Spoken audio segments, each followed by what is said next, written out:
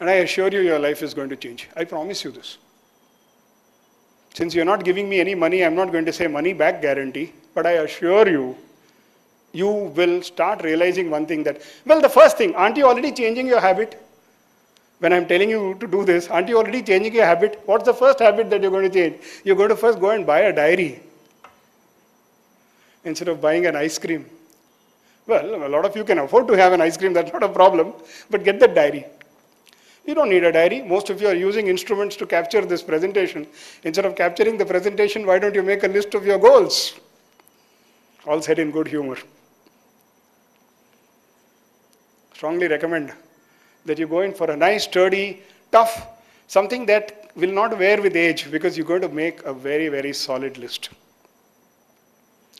A lot of people say, manage your time well. People will tell you poems. Yesterday is history, tomorrow is mystery, today is the present, which is why we call it the gift. वो सब ठीक है. How many of us have a problem with time management? Well, thank you for being honest. And for all the other people, I'm impressed. Great. We all have. There's a reason for it. You know what is the reason? Because God has been very unkind. This is one thing He has given equally to everyone. 168 hours per week. But hold on, I'll give you 180. Would you like to know how?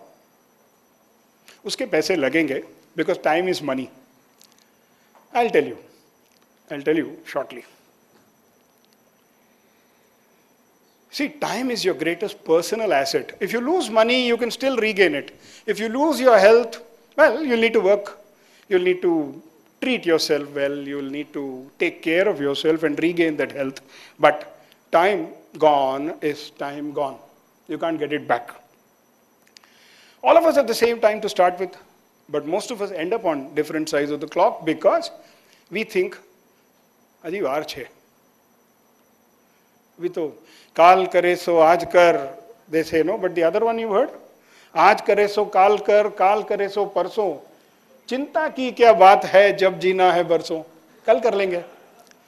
And then there is another movie called Kal Ho Na Ho. So you've got to say, Main hu na. And make sure that you work on it. Right? So, I realize every time I talk about a movie, you people clap. So I think I'll have to keep showing you some movies again and again. How many of you have a problem distinguishing between the urgent and the important? I'm glad. You see, in India, everything is urgent. When you're sitting in the office, somebody will come and say, boss, ye kagaz dena jaldi se bana ke statement, boss ko chahiye, urgent hai. You know, the rate at which the boss asks for paper, first of all, I don't think he does. The rate at which the boss asks for paper, he must be one big paper wala. Because everybody, when he wants something to finish, he says, boss ko dena, urgent hai. Actually, the focus should be on the important. The urgent, you must quickly be done with. Get it out of your way. What do they say in Gujarati? Rasta mati kadi nako. And make sure that you focus only on what really needs to be done. Your day should be full of things that are going to take you forward instead of firefighting. So when you start writing things down and allocating the priority to that particular task or job or passion or whatever, you'll start realizing that you will spend more and more time on that. You will get time for everything. You'll even get time to read junk mail if reading junk mail is part of your goals. I'm not asking you to be mechanical. I'm not asking you to work like a machine. We are here only once. I don't know about second and third and fourth lives and all that. We are here only once and we need to kick it up. We need to live a lovely life, isn't it? People, time management experts, coaches, all great people are going to tell you, prioritize your schedule. I'm going to tell you, don't prioritize your schedule. Are you surprised? Yes, you must be. Because I'm going to ask you to schedule your priorities. That's it. And forget everything else. Nothing else matters. Some 5 people are getting together at Vastrapur to burn some candles. If you seriously think that burning that candle is not going to bring law and order in Delhi, don't do it. Just because you need to be there and someone hopefully will catch your picture and put it on Twitter or something like that. There are other ways to get onto Twitter by achieving your own goals. If you believe in something, fight for it. If that is your priority, put it there in your list and then make sure that you work on it. I'll take questions at the end of this. Forget everything else. I think at the end of every slide, what I say is, forget everything else. The problem with most of us is, we want to do so much. We want to do so much that we forget what is real priority. Can you see this person on your screen? Who is it? Sorry? Lord Buddha. There's a very interesting story about the Lord Buddha. He'd already reached that particular level where people would come to him for advice. A milkman from a neighboring village came to him and said, "You are a bhikshuk, you give gyan and in return you take alms. Why don't you please come to our village and give us wisdom? I'll give you milk." I said, "Okay, I'll come." One day the Buddha landed up in this village and he went to the milkman.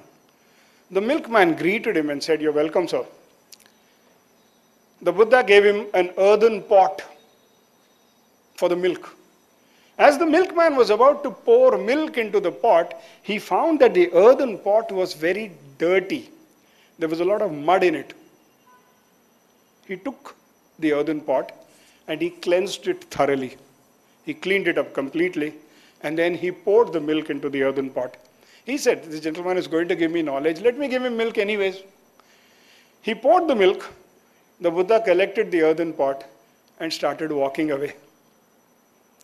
The milkman says, "Hey, old man, hold on. Why are you walking away? Why didn't you give me gyan?" He said, "I just gave you."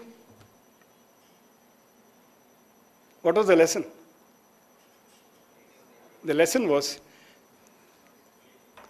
when you learn something, when you get something, learn with an open mind, pick up that milk with a clean pot. Anything that you have which is dirty, anything which is blocking things, anything which is clogging your thinking, anything that is clogging your own networking inside your body or your brain, first of all, clean that. Think with an open mind, listen with an open mind, learn with an open mind. Because if you're going to have lots of blocked thoughts, they're going to clash. And then you're going to say, one more guy has given me one more perspective, which one do I follow? You have to follow your heart. And the signal to the heart sometimes probably comes from